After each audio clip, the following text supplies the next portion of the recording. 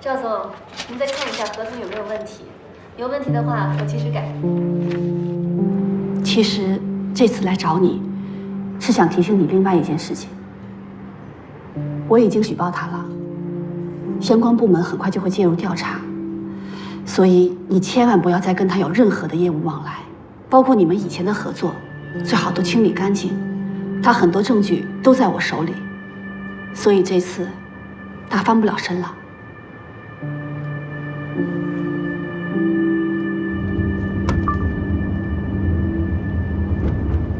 喂，季总，我想到了让陈娇蕊离开的办法。合作愉快，双赢双赢。谢谢。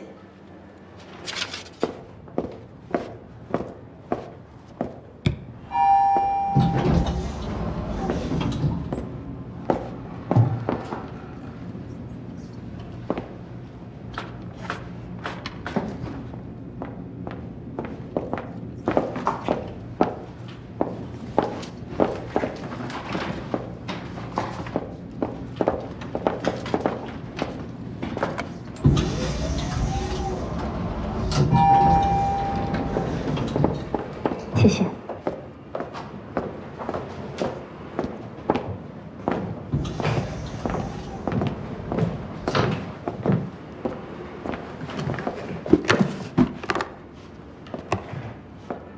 听丽丽说，项目你已经跟他交接完了，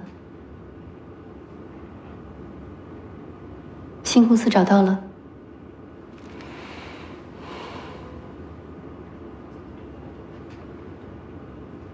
如果我没猜错，那天季总是故意把我一个人留在会所的，你也知道，对吗？他不让你管我，但是你狠不下心来。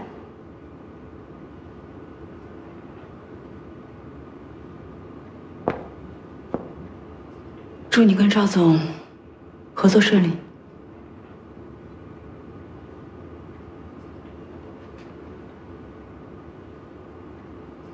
那天彤彤发烧的事，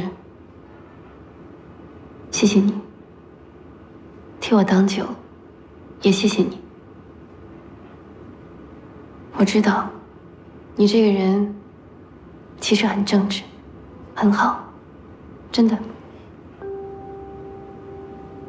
你一直都给了我很多的帮助，我很感激你。如果不是你帮我，以我当初的那种状态回归公司，不会有任何一个人敢重用我，我也不会这么快的恢复。你现在说这些有什么意义呢？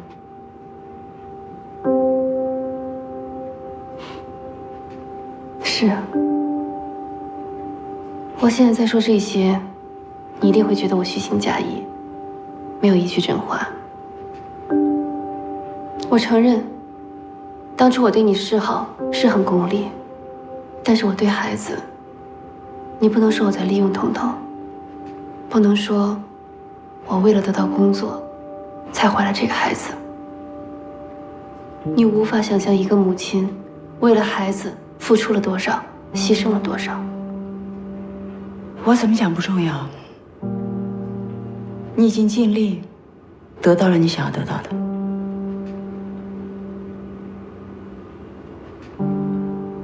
我知道你能力非常强，如果你不离开西亚，这些天你也看到了，我们两个人之间都有很大的压力，你我之间不会愉快的。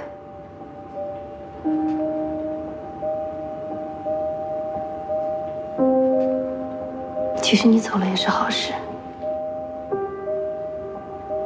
或许我们会成为朋友。你多虑了，我从来没有想过要跟你成为朋友。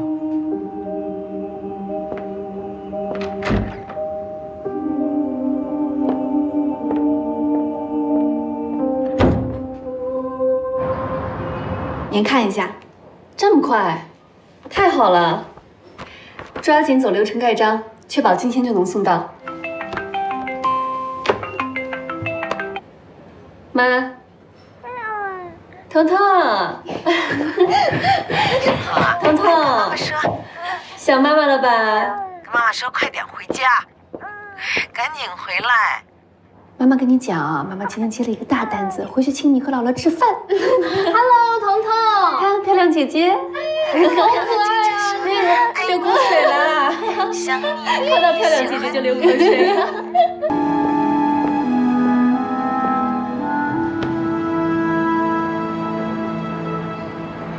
小溪，你听我说，你现在立刻去。喂，赵总，你好，合同我已经看过了，没什么问题。好的，您放心吧，再见。进。水姐，怎么了？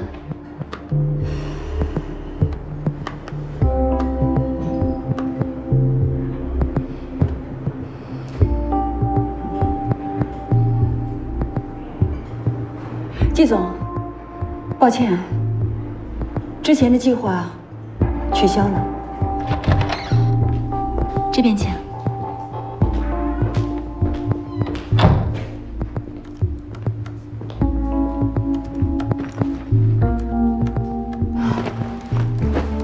折腾了一大圈，临门一脚，心软了。季总，以陈乔蕊的诚意和实力，他一定会将这个项目负责到底，不会让你失望的。小肖，你看上去冷血无情，其实还很优柔寡断。你根本就不是陈乔蕊的对手。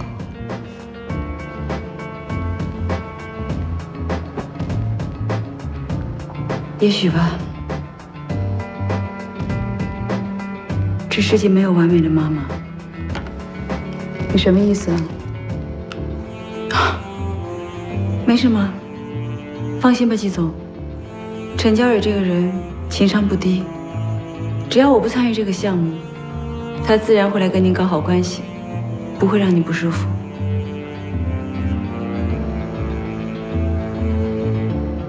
那接下来有什么打算呢？你不会真的要去那个月子中心吧？准备辞职，不如来我这儿吧。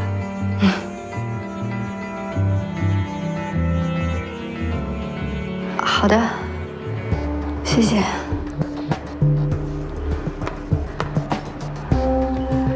水姐，赵总财务果然被抓了。还有，赵总的舅舅也被公示了。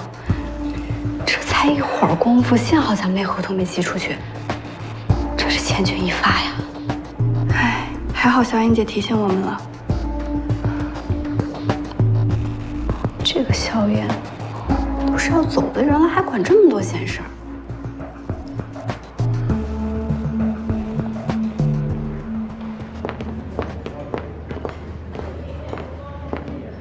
幸亏我上次没跟人回得太狠，你能够想见猎头，我特别高兴。不过约在你们公司楼下，会不会太高调了？我不是一贯这么嚣张吗？明白，又是为了陈娇蕊。不过这事要是让他知道了，他会不会给你捣乱，弄得鸡飞蛋打的？少操点心，容易老。这么快嫌我老了？好心提醒你而已。哎，老周，这儿。哎，齐律师，萧燕，你好，肖小姐，终于见到您了。这是我的名片，我姓周。肖小姐，您的工作履历真的是非常的优秀，我们已经关注您很久了。我们可以向您保证，给您推荐到更好的职位和公司，包括世界500强的企业，甚至可以让您获得该公司部分股份。如果您在现在的公司得不到更好的发挥，请尽管来找我。董事会的人全都看到了，整个公司都在谈论这件事。你诚心吧？你到底想干什么？报复，撕我的脸？影响您颜面了，真不好意思。我只是在给自己铺路而已。你不是要告西亚吗？起诉书你不就写好了吗？我改主意了。不想去月子中心，直接辞职啊！是啊，这不正在挑选下家呢吗？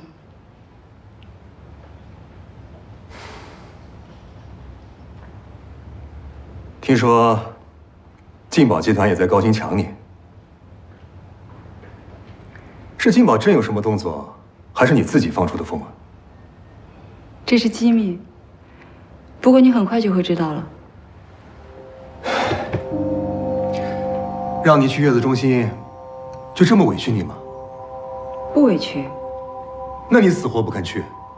可以去，有条件。好，你说。撤掉月子中心现在的总经理，由我任总经理一职，从人事到业务，一切由我一个人决定。这个本来也是交给你管理的呀。2年之内，我会将月子中心市场占有率做到行业前3，年营业额同比增长50%。目标达成之后，我要进入西亚集团董事会。我知道你一个人做不了决定，你可以和他们一起考虑一下。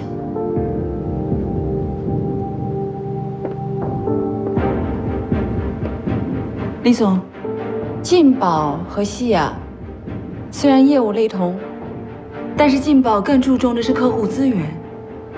我相信他们一定不会对我失望的。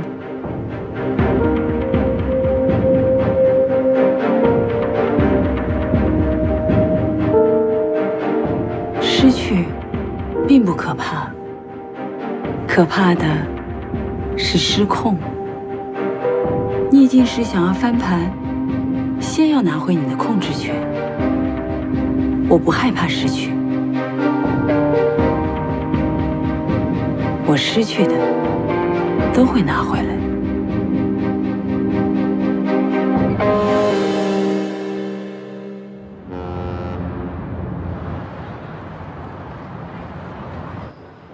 你怎么又来了呀？李主任不是说了，你不用再来上班了吗？我今天不是来找李主任的，我要跟你们总经理谈谈。吴总，我只耽误您1分钟时间。吴总，昨天的病儿情况你应该知道了吧？现在咱们月子中心真的缺乏专业的医疗跟护理人员。我是3甲医院的专业儿科医生，我愿用我的专业知识为这里的妈妈和宝宝们去服务的。不用跟我说这些了啊，我已经不在这儿干了。你呀，去找新的总经理啊。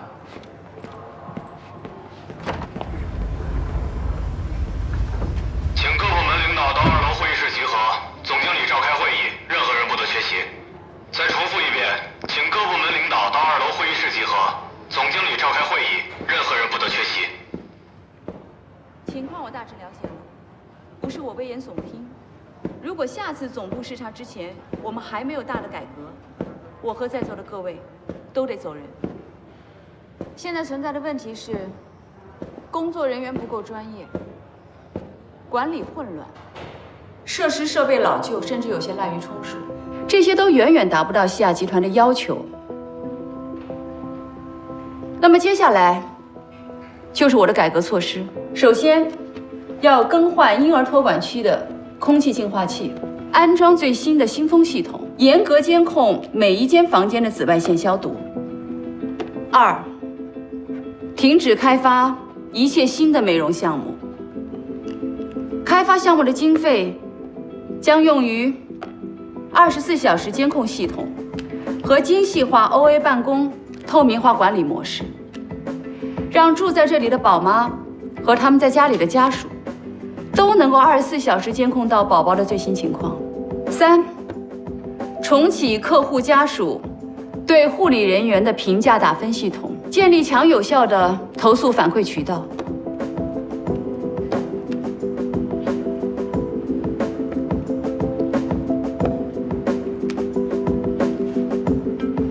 4，全体工作人员将接受健康检查，重新进行专业考核。有传染性疾病的、考试考核不及格的，一律停职。体检和考核明天开始执行，各部门也会不定期的检查。大家有什么疑义吗？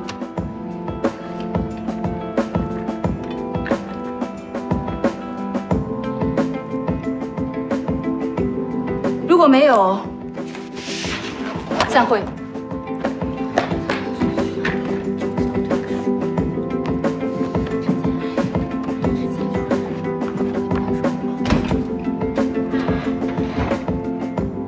莫大夫，请进。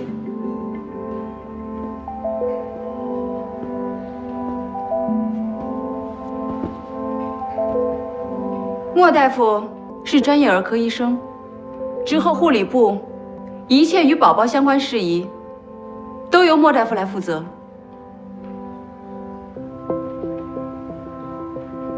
莫大夫，欢迎你加入我们的团队。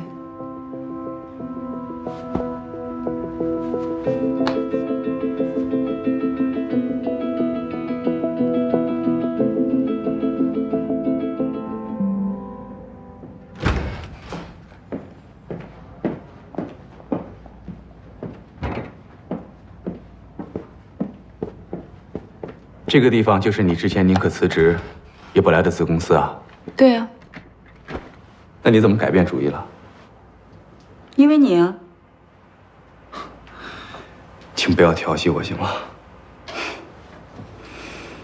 是看你可怜，想帮你。反正我迟早是要回到西雅，夺回我的位置的。所以你只是把这里当做跳板？这里是最方便，也是最容易积累母婴经验的。你既然那么不喜欢小孩，你在这种跟你价值观相悖的地方工作，你能工作得好吗？这可跟普通公司不一样，你要对宝宝和妈妈们负责任的。我这个人呢，喜欢挑战，最重要的一点，我够专业。